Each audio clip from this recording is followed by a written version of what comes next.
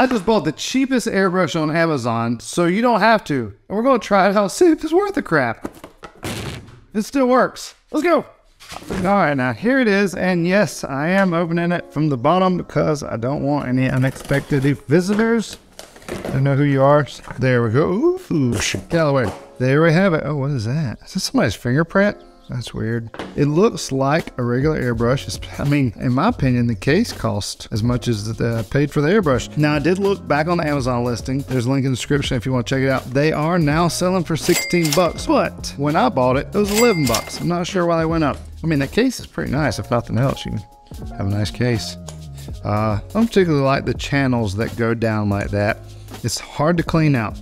This compared to my Iwata Eclipse HPCS. Now let's look at what the channel looks like. This one's super easy to clean out. You can see straight down. There's no weird ravine for it to get clogged up in. Straight down and in. That's it. I can already tell this is going to be hard to switch colors and clean out. So there's negative number one. I don't like that. And I could tell this one is a lot lighter than this one, mainly in the back because you have all this hardware and mechanisms of the Iwata, which is metal, and this one is plastic.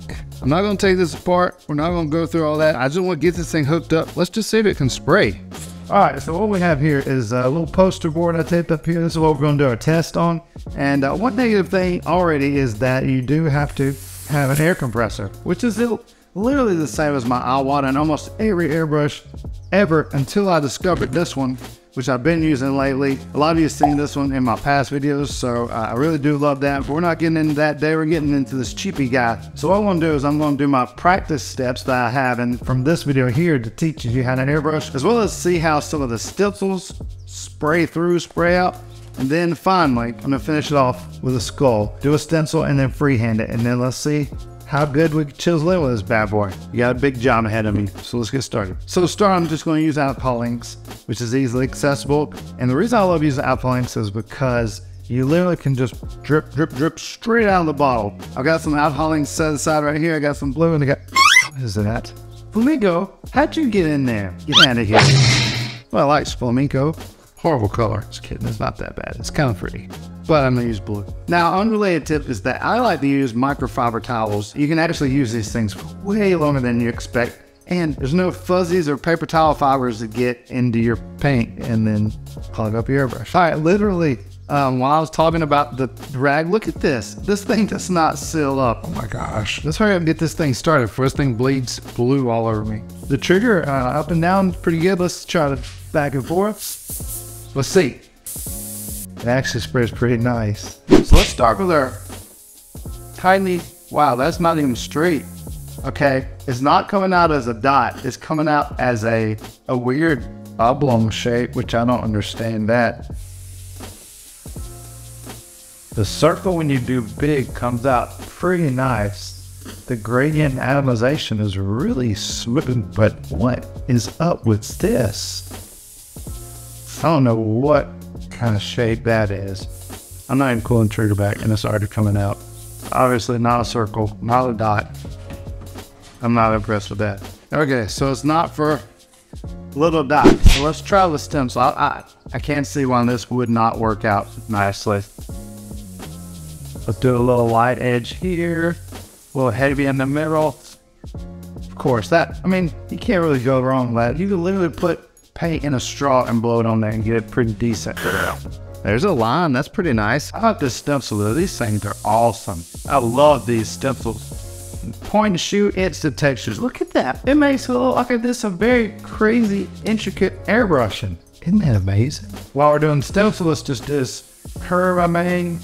Literally, it's an extremely awesome lifesaver to be able to do curves and waves. And like literally, I just did some smoke. Look, ooh.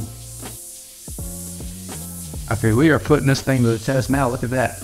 It doesn't make any sense. Like, how can it do this and then do nice dagger strokes like, well, never mind. That was a blink. Look at this. This is horrible. Look at those dagger strokes, how they, like, it doesn't come to a point. It just, I don't know what you'd call that. Yeah, there's another negative. Look, literally, while I started the video, this was brand new. This thing keeps bleeding blue on me. I'm gonna look like a daggone smurf by the end of the video. The cup is only halfway full. Some would say it's half empty. I don't know what kind of person you are. Even with all this, I mean, sure, I can get something decent, but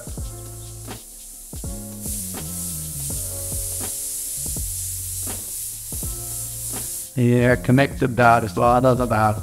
Well, listen, I can make it look like it's halfway decent, but the lines are literally supposed to come to a point. They're supposed to be dagger. I don't know, it's just cheap engineering. But I want to take this opportunity to give you a huge tip, and a lot of you are always looking for the best way to save money. Listen, come here, come a little closer.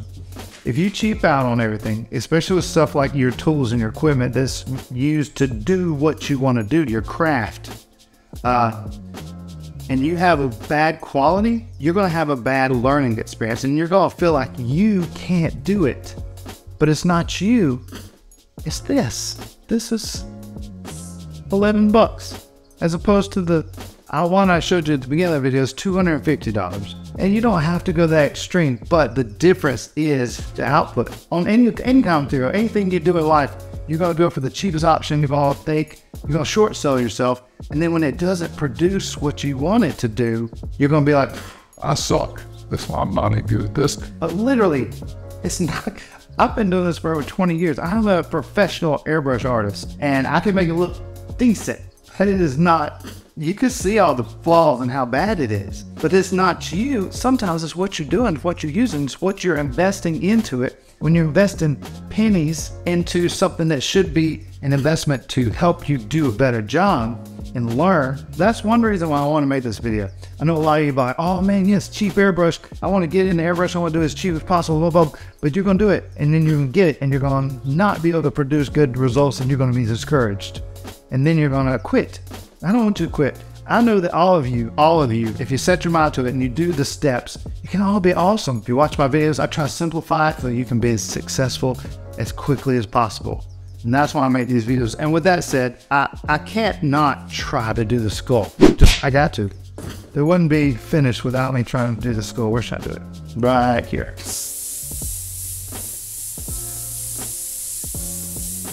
But literally, I was just rolling it. All I have to do is darker, and the darts here is like this part of this eye socket here. And when you're doing a set saw, you can do it dark, but all you're really doing is setting up registration marks for your freehanding. Unless you can't freehand yet, and a lot of you think you can't. I'm about to touch a nerve here.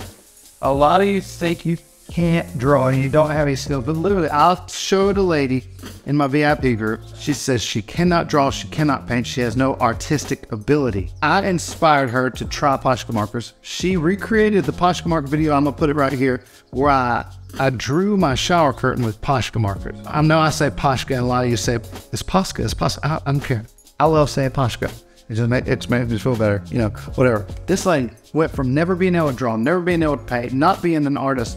She drew the cactus shower curtain that I did. And that's not the crazy part. The crazy part is, do you know what her second painting was? They were both on tumblers, but do you know what her second one that she ever did was? Now, that's gonna blow your mind, but I'm gonna show you a picture. This is a picture of it right here. She recreated Van Gogh's Starry Night. What? Fusion Creations, aka Mama G, shout out to you. Just by changing her mindset and inspiring her and simplifying and showing her in such a way that she's like, holy crap, I feel like I can do this. And a lot of you watching my videos get that. You're like, oh, okay, I feel like I can do that after watching this. And you can. You absolutely can. All you gotta do is just quit being afraid of messing up. Because look, you mess up, you do it, oh my gosh, I ruined it. Who cares? You learn what not to do quick, so you know how not to do it again. And then you get better and better and better and better and better and better. And you can pull a nice tight line. And I'm doing that with the crappiest airbrush I've ever put in my hands. And you can do it too, especially if you have the right materials and you watch these videos and you get the right techniques. So for the last thing, right before we end the video, we're going to clean it. It would be the same thing as change colors. I'm going to do it till no more blue blows out of here. And I'm going to start by dumping this in the trash. I dump it, hold it upside down, pull the trigger, and give it a little flick, flick, flick, flick. There we go. My gosh, this blue is everywhere. While I'm doing that, I take my alcohol spray ball and I load it up and pull trigger back. I'm spraying into the trash can. Wow, this blue's even getting on my spray bottle. I'm going to spray the outside too, because literally the blue fingerprints are everywhere. Spray, pull, trigger back, work the trigger back and forth. Keep the air down, trigger back and forth. Because what you're doing is you're working that needle and getting it to clean for you. Now normally, That should be clean. So let's see if we got any blue left. Still got a lot of blue left. All right, one more time. Surely there's no blue left. Pretty clean. I still see a little bit of blue. Wow, this wastes a lot of rubbing alcohol. By the way, found this cheaper if you buy it by the gallon on Amazon. And there we go. So I hope you got value out of this. I hope you learned something, maybe a lot of something. And one of the main things is that it's probably not you that sucks. If you're trying to figure out and you're not having success, it could be you just got what you paid for when you bought some crap. And remember, always sign your work because they'll allow you to put forth more effort subconsciously and know that you'll only be getting better from here. God bless, and we'll see you on the next one.